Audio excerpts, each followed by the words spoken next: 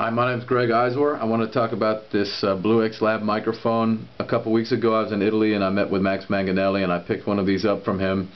It's a great sounding mic. It's small and light and it fits really good in the hands.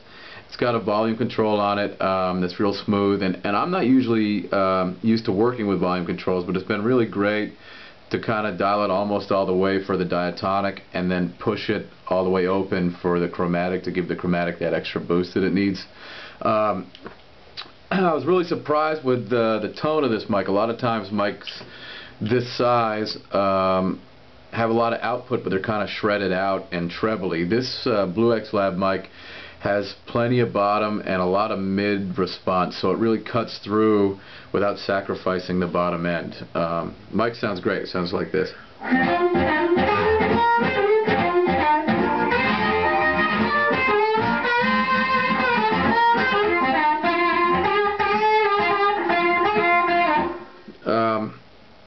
The volume control is really smooth, and the mic sounds great. I really like it a lot.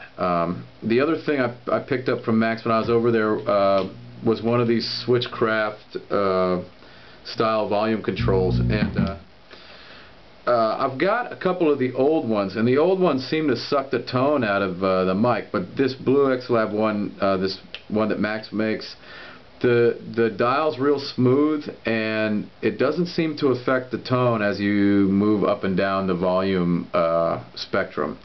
So you know, you can hear like just a little bit open, it sounds like, and a little bit more, and all the way open.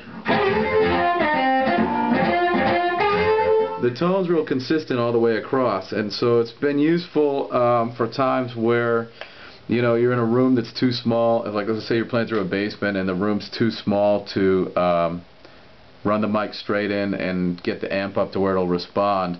You can, you know, with this volume control, you can kind of turn the amp up where it needs to be and then control the volume from here, and it really has worked well for me. I've been really impressed with it. So these are both products from BluexLab. You can find them online at BluexLab.com, and that's all I got to say, except for I got a new record out. It's called Close to Home, and you can get it from my website, GregIzor.com, and that's about as self-promoting as I get. So thanks for your time.